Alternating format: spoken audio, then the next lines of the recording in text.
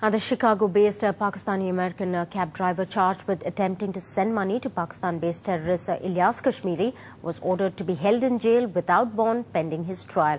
56-year-old Raja Al-Hasib Khan retained the services of a law who says he hopes to prove his client's innocence.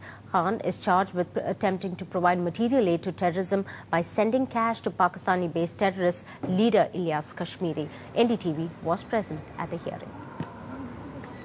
The complaint that's been filed is an incredibly one-sided document that only paints with a broad brush and selects all the what the government perceives as its best points. Raja Khan walked into the courtroom, bent over and awkwardly raised his shackled hands to his mouth and blew a kiss to his friends and family who had gathered in the federal courthouse here in Chicago. When he was presented before the judge, he turned back and looked around the room and mouthed, "I love you," to his wife Diane, who was seated in the courtroom. About half a dozen fellow cab drivers were present in court, some of whom even greeted Khan with a namaste as he was led into the room. One cab driver even raised a clenched fist and thumped it in the air as if to signal to Khan that they would beat these charges. Tuba.com